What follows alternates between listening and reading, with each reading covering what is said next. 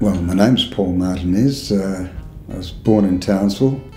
I spent most of my life in Townsville, except for some education and university in Brisbane, a couple of years overseas. But apart from that, I'm a Townsville boy, and I've been a lawyer admitted for 44 years, I think, almost to the day, I think, but close enough. And all my law, except for a couple of years in the UK, has been in Townsville, or North Queensland anyway, but operating out of our firm here, which is Wilson and Grose. And they've been around since 1895.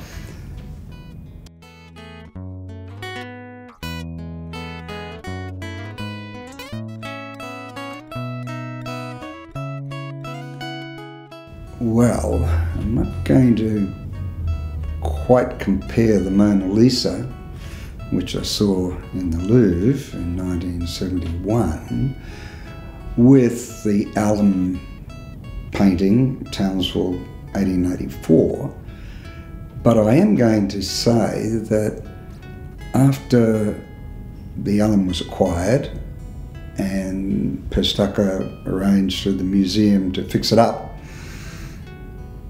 it was the ugly duckling turned into a swan, and to that extent, the experiences were similar. They were quite magical, how the museum was able to drag away 100 years of stuff on a place that, on a painting which had been stored in somebody's shed for Lord only knows how long. It was quite remarkable. I think it's a marvellous painting historically in its own right, but to see its conversion was quite fantastic.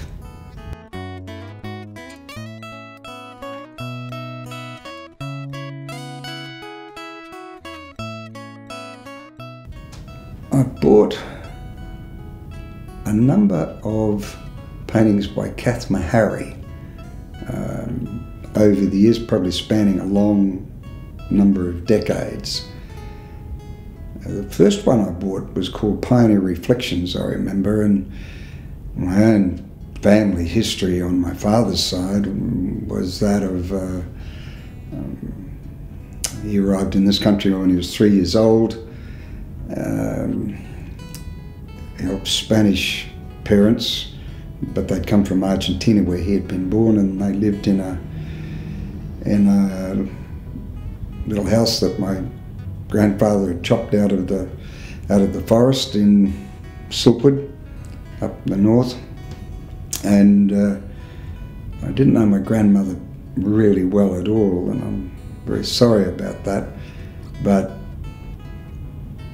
this Pioneer Reflections was very much, had a haunting incisiveness about it, of the people who really put their heart and soul into this country and could think about it now only as a dim memory.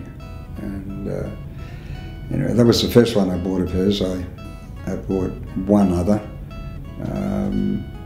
because I think she's a fabulous local North Queensland artist.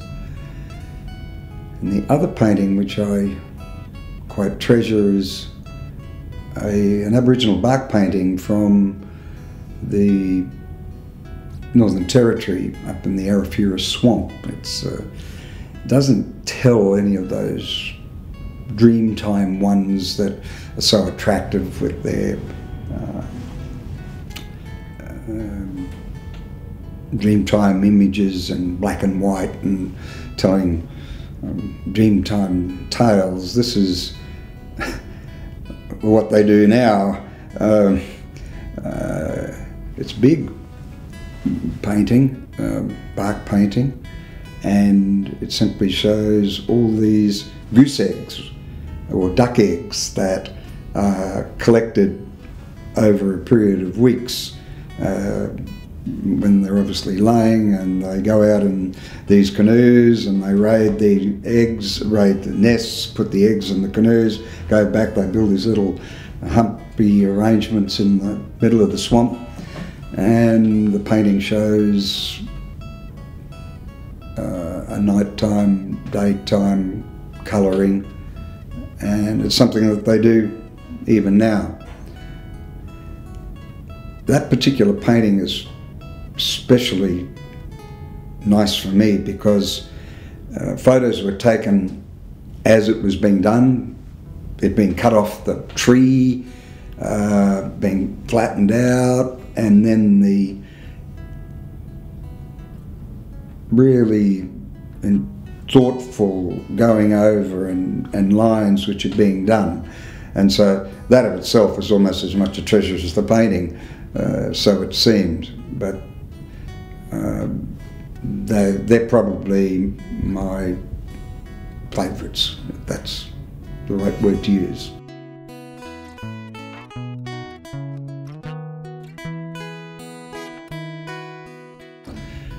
Didn't really choose it, it chose me. It's not often that anyone can say that they've got more money than the council.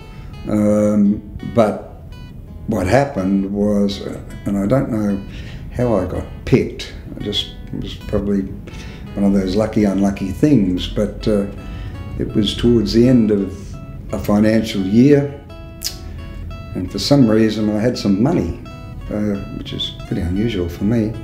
And the gallery at the time had been approached to buy the Allom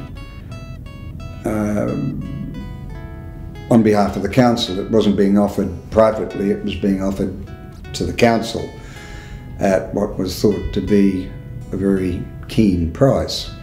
It still wasn't cheap. And the council didn't have enough dough to buy it. And so I chipped in, and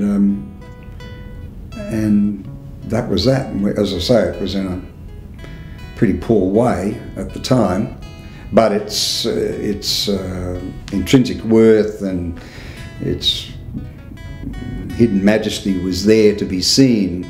I just didn't realise it was going to come up as well as it did. So that's how that particular painting, which is called Townsville 1864, I think, came into being. I particularly like the painting because in the front of it there's a fellow standing there looking back towards Castle Hill, and I like to think of him as being Townsville's first solicitor, who was a bloke called Norris, and he was quietly contemplating where it would all end up.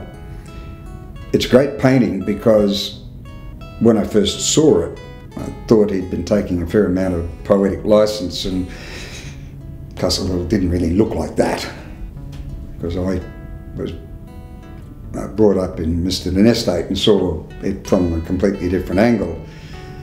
Since then, I lived in Palaranda, North Ward, and you get a different angle, but you don't get the angle that that particular painting is taken from. And you've really got to go to South Townsville. The Metropole Pub, I think, is a good place to go to have a look at it from, and you'll see a completely different style of Castle Hill that I don't think most people see.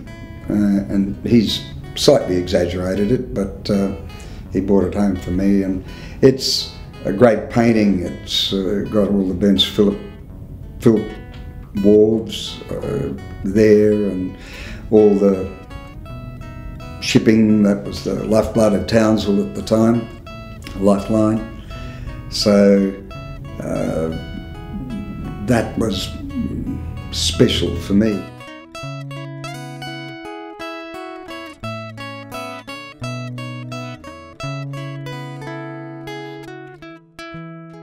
Well, I think I'm best described as a camp follower or a fringe dweller, because I have no training, I have no formal appreciation.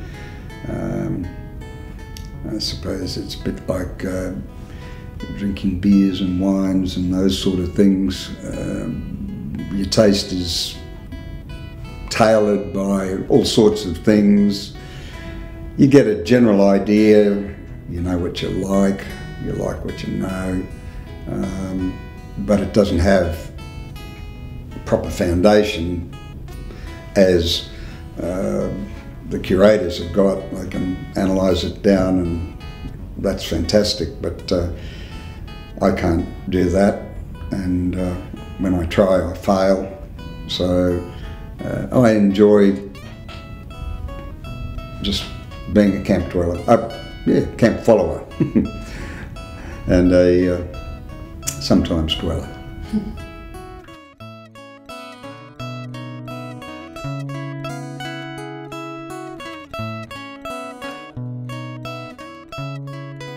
I think that the gallery has been coming on so fantastically. Shane has been strutting his stuff and showing out his peacock feathers, proud as he should be, with awards which have been taken not just by the gallery but by arts in Townsville generally, and that's a significant achievement really for a town which is fairly sporting mad. I don't say we're as mad as Melbourne, but by gee, we're probably close, and particularly North Queensland. So it's very satisfying to me for the gallery to be exposed to more people. Like a lot of things, it's like going to the Chamber Music Festival. You think, oh God, gee, will I go, won't I? But you go to one and you say, I really enjoyed that. And it's a bit like it's a bit like this. You go along, I really enjoyed that. You go to the Museum of Tropical Queensland, maybe you're taking the kids, the grandkids or whatever, I really enjoyed that.